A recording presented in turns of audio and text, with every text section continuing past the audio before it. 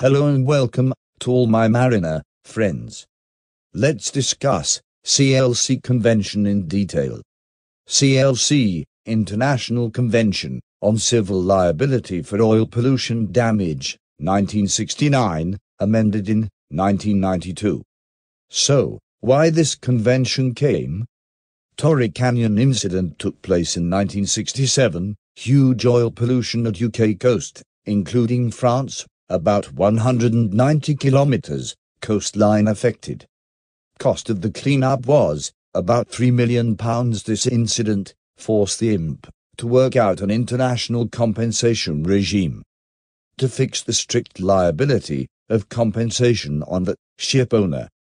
Initially, all burden was on ship owners only, 1969 convention, but in 1971, Fund Convention framed, this burden was shared by ship owners and buyers. CLC 69 enforced in 1975, replaced by 1992 Protocol, adoption the 27th of November 1992, entry into force 3th May 1996. Ship owner is liable for the oil spill originate from the ship. There are very few exceptions to this liability to the ship's owner in case of oil spills from their ships. There is a maximum limit of liability set out by CLC according to the tonnage of the ship. This limit will not be applicable if the owner is at fault. Now the question arises, CLC convention applies where? CLC deals with oil pollution only, that is, pollution from persistent oil. Example, ship grounded in Juhu Beach, India, authorities filed the claim of 1.8 million used for towage and removal of oil. The claim was rejected because it was a non-persistent oil. Application. CLC convention applies to any pollution incident that occurred either in the territory and in territorial waters of the contracting state. 12 nautical miles from the baseline of the contracting state. Also in the east of that state, that is 200 nautical miles from the baseline of the state. I will give you some synopsis required for our exam. CLC does not cover the pollution of the high seas. CLC covers all the three damages made by the ship oil pollution, such as physical injury, psychological condition, and loss of income. In 69 conventions, only covered till territorial waters, but in 92 Protocol it covered exclusive economic zones also. Ship must be in laden condition, which means actually carrying cargo in bulk. Let me provide you with some definitions under CLC conventions. Definition of oil, as per CLC 69 convention.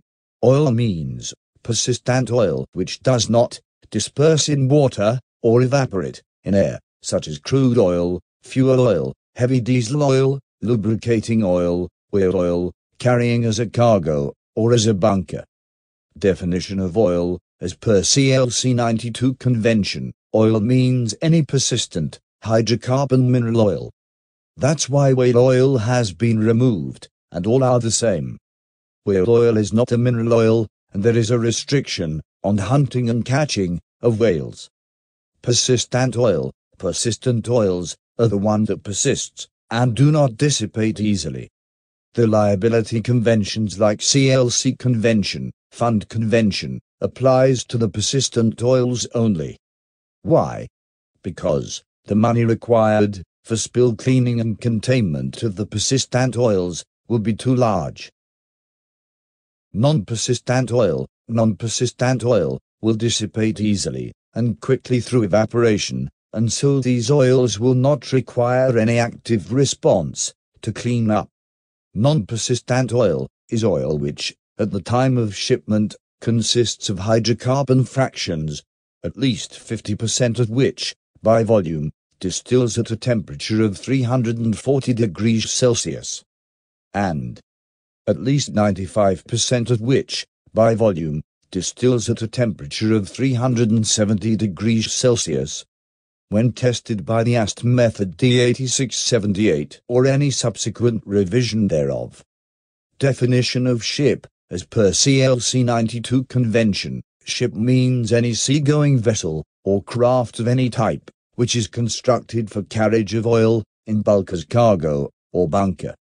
Only when it is carrying oil, in bulk but, if any oil residue present, on the ship in ballast voyage, including in CLC 92. Definition of owner, means, person registered as the owner, of the ship. Operator, or manager is not owner, in case of oil spill, because many states, or governments, are not mentioning the operator, or manager name, on the registration.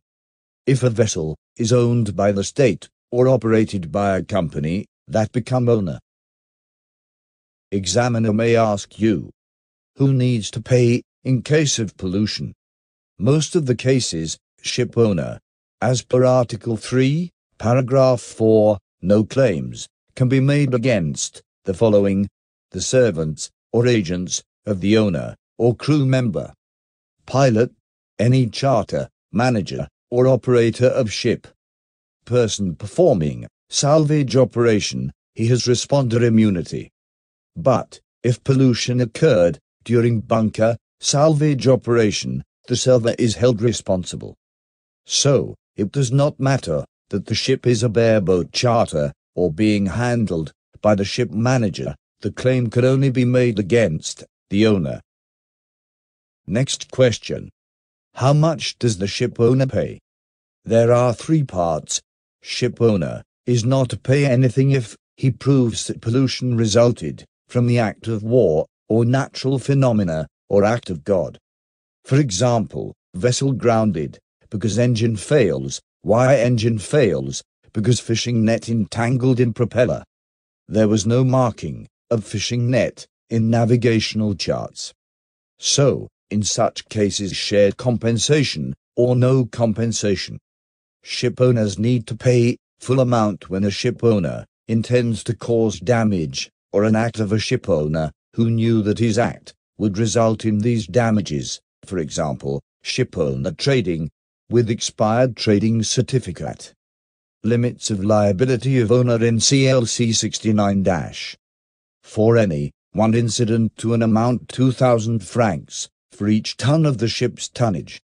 If any event does not exceed 210 million francs. If the ship owner has actual fault, or knowledge of it, he cannot limit his liabilities. If ship owner does not fall in above the category of liabilities in any one pollution incident, would be limited to 4.5 MSDR for vessels up to 5,000 GRT. Vessel greater than 5,000 GT, and less than 1,40000 GT, then 4.5 MSDR plus extra 631 SDR tons of extra GRT. Maximum liability will not be more than 89.77 MSDR. Next question. What is the time limit for the affected state or person to get the compensation? The answer is Article 8. Within 3 years from that date when the damage occurred. In no case shall an action be brought after 6 years from the date of the incident which caused the damage. To file a case, both conditions must be valid. Next question. What the owner needs to do to ensure that his ships are not arrested by the claimant. To ensure the ship is not arrested, he needs to constitute an equal to his liability as per CLC convention. The money should already be in the possession of the court. Article 10 states that the judgment given by the court of the state where the case is being performed to another contracting state has to be recognized by the same judgment. Where the option of compensation can be bought, as per Article 9 of CLC 92, action can be brought in any of the countries that was affected by the pollution. Next question. Difference between CLC 69 and 92. In 69, they does not talk about the environment. Talks about only clean up. In 92, impairment of environment cost is there with limitation for such compensation. In 69, this convention shall apply exclusively to pollution damage caused on the territory and territorial sea of a contracting state. In 92, it includes ease of contracting state also. If the contracting government has not defined their zone beyond the territorial sea, then as per UNCLOS, 200 nautical miles from baseline. In 69, there is limit. In 92, there is no geographical limit for the preventive measure. In 69, if there is no pollution, means preventive measures are so effective that oil has not gone outside the ship, then no compensation for such preventive measures. In 92, if preventive measures are carried out so effectively no oil goes out, in that case compensation will be there. Let me explain you 3 tiers of CLC. Tier 1, CLC 92, applicable to EZ 451, 631, 8,977 SDR. Up to 5,000 GT, 4.51 million SDR, 5,001, 1,40, 000 GT equals million 4.51 SDR plus 631 SDR per GT, 1,40, 000 above equals 89.77 million SDR. Tier 2, Fund 203 million SDR and 300.74 million SDR. 3 states import 600 million tons of oil, them 203,30074. Tier 3, Supplementary Fund 750 million SDR, no need to fill separate claim form for Supplementary Fund. When Tier 2 is introduced, the burden goes towards the receiver, so, to balance it then came Stopia and Topia. And what is Stopia and Topia? I will explain you in another video. Thanks for watching. Please like and subscribe. I will be adding more videos on fund and supplementary fund later.